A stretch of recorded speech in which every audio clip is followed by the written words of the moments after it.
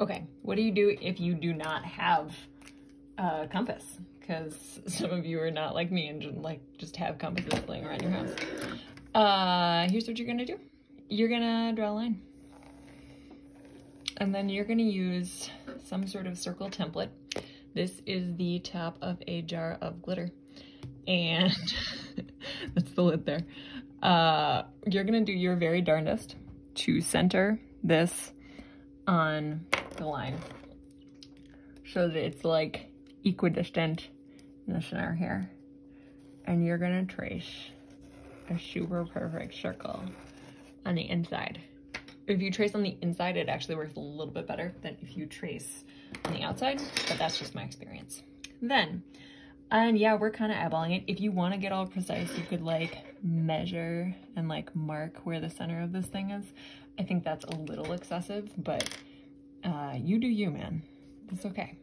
And then we're gonna draw a roughly perpendicular line here. Whoop. Perpendicular line. We need to split this evenly though here, and here's my fabulous trick for this. Take a piece of paper. This is a bit of an origami piece of paper, and you're gonna fold the corner in half like this. And you have created for yourself a beautiful 45-degree angle, and you can use that 45-degree angle to draw these lines that you need. So like, there's 45-degree, and then I can just keep this going throughout. And then here, lining it up here, that's my 45-degree. And then you're just gonna extend that line all the way through. And then you have, again, divided your circle into 8 equal parts. It's not perfect, but it'll do for our purposes. And then you're gonna do just like what I did in the other video.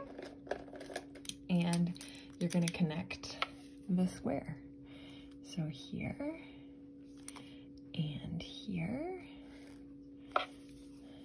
these are gonna create 4 of the 8 points of my star. You'll notice I'm doing a little fudging as I go. That's okay, you guys can do that. Very strange pen collection with me right now. Cool, whatever.